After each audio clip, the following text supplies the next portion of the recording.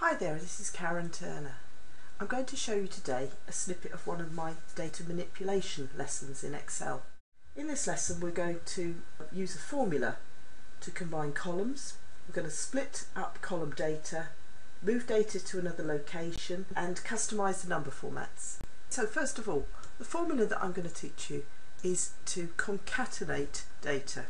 So all Excel formulas start with equal sign, and as I start to type the formula name concatenate, you can see a list appears of all the formulas which have got CON at the beginning. So concatenate's right up there at the top, and I'll just double click. This saves me typing it, and it includes the first bracket. Then what data do I want to add together? Well, I'm going to take the title there, and as part of this formula I just add other data from other columns that I want. So the first name, the initial, the last name. Okay, now when I do this and tick enter here, you'll see there are no spaces between. So to put spaces between, I just go after the first comma and put speech marks and a space with the space bar and then a comma again, and I'll repeat that every time I want a space in the data. So in other words, I'll want it between each part of someone's name, and there you go.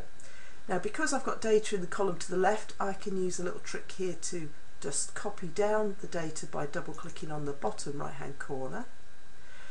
That data is now the result of a formula. You can see it up here in the formula bar, equals concatenate. So if I copy it, I need to pop it right next door and use paste values so I get that data as just ordinary data. If I could just show you here, you can see that's ordinary data now, not as I brought it over the result of a formula. So I'll just take this data out, that's the result of the formula, and move that data in. Okay, so you might want to do the opposite of that. You might have data that's in your list like this, all joined up, and you don't want it joined up. You might want it to come down to a different location over here and to be displayed as different columns, particularly if you want to sort by last name. What I do here is I go to the data ribbon and I use the text to columns button, which is in the data tools group. This gives me the opportunity to take the data through a wizard, and I'm going to use a delimited characters choice there. So I click on next and I see a little preview of it. I just need to take out the tick from tab, click on space. You can see that the lines are showing you which cells they'll fall into. So the next step is to say, where do I want it to go?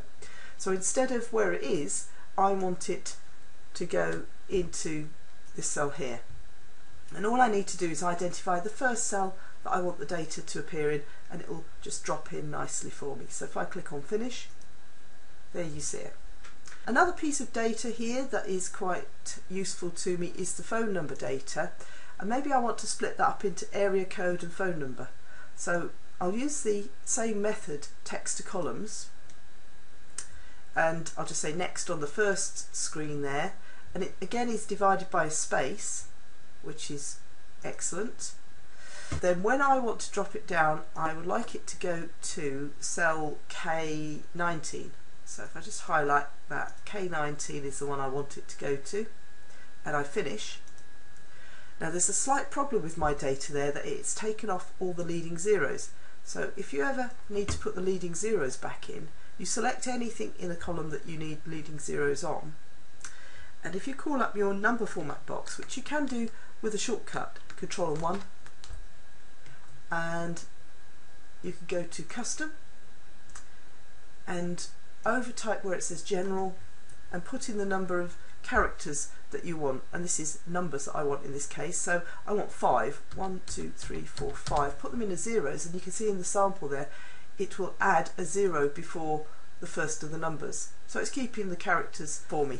So if I say OK, that just transforms that data into something that's really usable for me. That is the end of this demonstration.